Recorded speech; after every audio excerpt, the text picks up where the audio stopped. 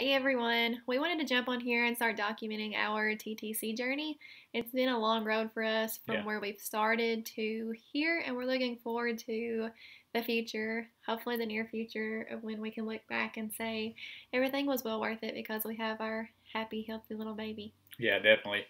And when we first started this journey, we would get on YouTube and Google and everything. And a lot of times you get the female perspective, but you don't really Mm-hmm. get the male perspective, or Yeah, the couple's perspective.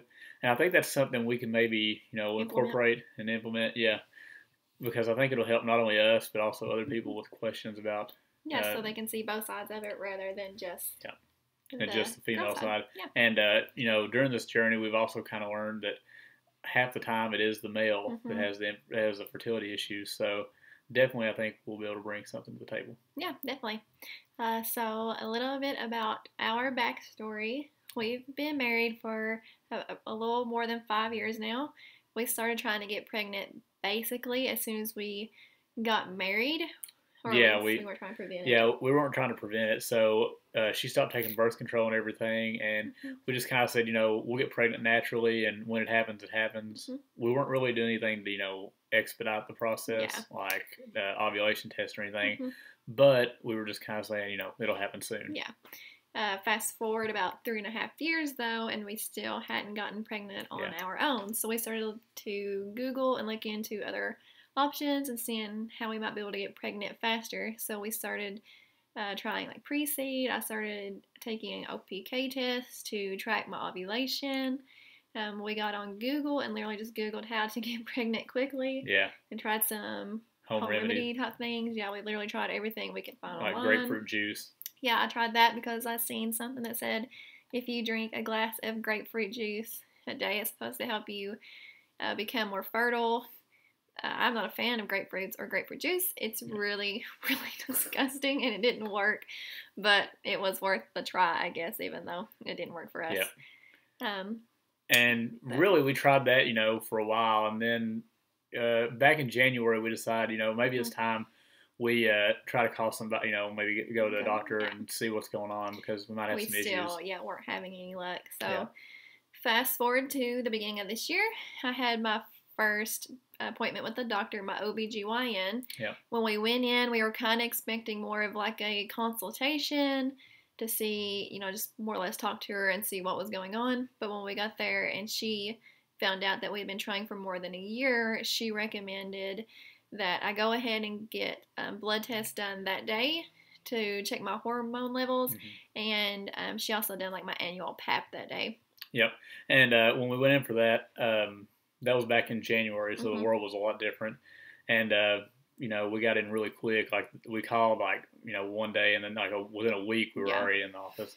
So anyway, she had her blood work done and her PAP. Hmm. Her PAP came back completely normal. Yeah. Nothing wrong with that. Yeah.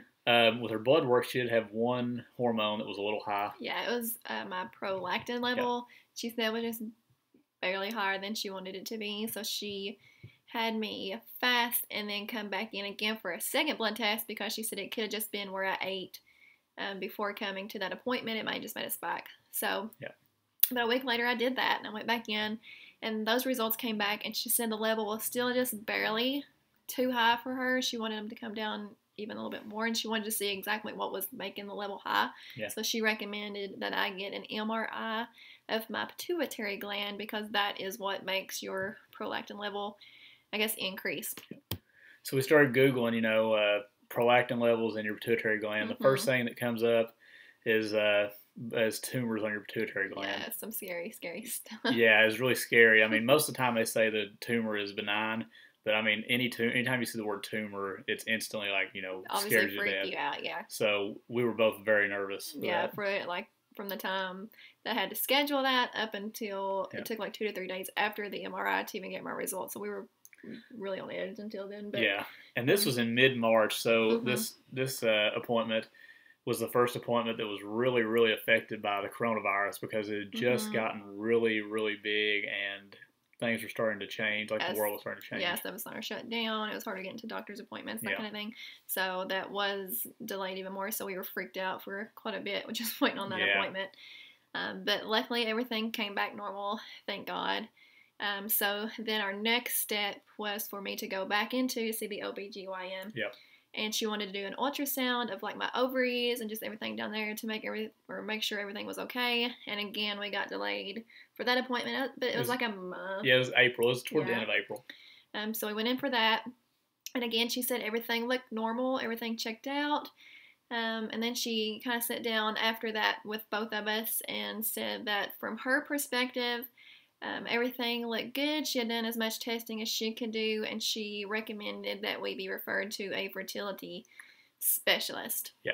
And again, with the coronavirus, not to harp on it over and over, but fertility specialists in where we're at in Kentucky were not considered an essential business. So they were actually closed at the time. When we called, as soon as we got that doctor's appointment, we got the secretary, and she told us just to wait until about June to call back. Which that was her 2 months. Personal, I think, cell phone number that I had been like transferred to, and she said she gave me the date in June that theirs was open back up. So like on that day in June, like the very morning of, I called like right away, and somehow they're already booked up through July. Into mid-July. Yeah, so we had to wait even longer for that, but we did have that appointment. Finally, it seemed like it lasted like forever waiting for that. Yeah, it is. I mean, and we were already kind of discouraged because we waited so long from the time we got married and really wanted to have a baby, and now for this to be delayed even more and more, we were just very, very discouraged. Yeah. But so when that appointment finally came, we were both like super anxious, nervous, didn't know what to expect. Yeah. We had Googled and looked, but I mean, you get so many different perspectives of everything. It's just nobody's journey is the same. So from our experience, anyway, the first appointment with the fertility specialist, we were both kind of expecting we would go in and have like another routine, like regular doctor visit, or you go sit on the little table. The doctor comes in, checks everything, but it was more of like a one-on-one personal experience, like situation where at first the nurse came in and she talked to us for about a good 20-30 minutes asking about like our medical history. They asked about the testing that she had done previously. If he had any testing done yet, which he hadn't. Yeah. So that was basically what we did first, and then the doctor came in after that. He was in there for what, like 10 minutes? Yeah, 10 minutes or so, and he threw so much information at us at one time. It was really overwhelming. It was. Luckily, he did give us like a packet of papers and had them numbered 1, 2, and 3 as kind of our objectives and steps moving forward. Yeah. So we have 3, I guess, guidelines that we'll be using going forward. And our first one, which is the one we're on right now, was that he wanted me to have an HSG test. He wanted him to schedule all his his testing, and then he also prescribed me a thyroid medicine because he said he had reviewed the blood test results from when I'd seen the OBGYN, and my levels were just a little high for him. He said, had we not been trying to get pregnant, nothing of like abnormal from that, but since we were, it was a little high, so he prescribed that for me. So I started taking that basically right away, and then I went in for my HSG test, and that had to happen. Like we had to wait to schedule that from the first day I started my period. I had to call the doctor's office and schedule it that day. Between day 5 and day 14. Yeah, is when you have to have that test done. So you have like a little tiny time frame in order to have that. I know we were both freaked out because it'd already been so delayed with everything else. Yeah, I was terrified. We were assuming that we were going to be delayed and they had to wait a few cycles. Yeah, but we got lucky. I was able to get in this month and on cycle day 6, so really pretty quickly. Yeah. I was pretty freaked out about that too. Yeah, because I mean, again, you Google things, and we were seeing things from you couldn't walk the next day to people were passing out because the pain was so intense. Stories. But luckily for her test didn't go quite as bad. Yeah, it really wasn't as bad as some of the things you get online and read. Like, you do feel a little bit of pain, like a little bit of pinch when he initially kind of starts it, but literally it lasts like a second. It wasn't that bad from my experience anyway. Yeah. So that was good. Another thing, we've kind of been lucky where we're at, which we're in Kentucky. I know a lot of people we've seen in different YouTube videos and everything, the husband's not been able to go back with the wife and vice versa during these procedures, but so far, for the most part, we've been pretty lucky that I've been able to go to all the appointments and she's been able to go to all the appointments together, and we haven't had to be going separate, so that's a good thing. Yeah, it's been really, really nice having each other to kind of rely on, and like if we have questions after, be like, what did that person say? Because yeah, because I mean they throw so much information at you right at one time. It's nice to have two people in there, so maybe I'll catch something and she'll catch something. Yeah. And another thing about fertility specialists, at least in our experience, and it seems to be the way with most people, is they don't accept a lot of insurances. They don't accept ours, so all of our costs for the fertility specialist portion is out of pocket. Yeah. So that, it's unfortunate, but I mean, we're ready to, willing to do anything we can to have a baby. So as far as like my HSG test, luckily for that, everything he said came back normal for that as well.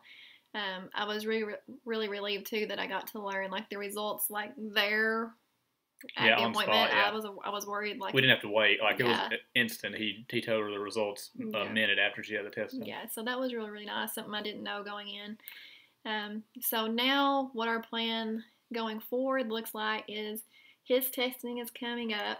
Yeah, unfortunately for me, I wasn't as fortunate as she was to get my test right away. They were already booked up because of how it being closed due to the coronavirus. So we were already looking at mid-September for my appointment for my semen analysis. But luckily today, I actually got a call. Yeah. From the secretary, and she said that they were going to start doing some Saturday appointments in August, and to see if we were available to come on August 15th, which we definitely jumped all over because we were, super anxious to get this done. So, as of right now, which today is July 31st, our appointment for the semen analysis is August 15th. And some more good news from her HSG test is, along with the prescription for her thyroid. Those two things together, he said half of his patients get pregnant within 3 months just from those two things. Yeah. So we're really, hoping hopeful that does it. So kind of our guideline going forward is hopefully he wants us to try for 3 to 4 months to get pregnant naturally and on our own. Granted that my semen analysis comes back normal. If my semen analysis comes back at a low count or a low motility rate, then we go to guideline number 2, which is IUI. Yep. Yeah. And he said 3 to 4 cycles of that, so that's another 3 to 4 months of doing that. If that proves unsuccessful, then we move on to IVF. And of course, IVF is the most expensive, so they always, try to do that one last. Yeah. But that's kind of what we're looking at going forward, and we're looking forward to documenting everything in the coming months and helping other people out there kind of in our shoes. I mean, a lot of people go through fertility issues, and I feel like a lot of people were, us included, really. I mean, we really just started opening up about it to, our family, our friends. I mean, people like just our had no very idea. best friends probably knew about it, but even like I feel like we still weren't super open we just kept it really quiet. Yeah, our parents had no idea. I mean, it was just really something we just didn't talk about. It wasn't really we were embarrassed. It was just something just kind of we just didn't feel comfortable talking about it. Now we've opened up, it really has helped, and we hope that we can help other people open up with their journeys. Yeah. So we're looking forward to documenting and sharing it all with you guys. So if you would like to kind of follow along, see what happens in our journey, or if you have any questions, we would love to be able to help. Yeah, definitely. So subscribe if you want to see more. Yeah. And also if you have any questions, just leave them in the comments. We'll be happy to answer them. Thanks, guys. Thanks. See you soon.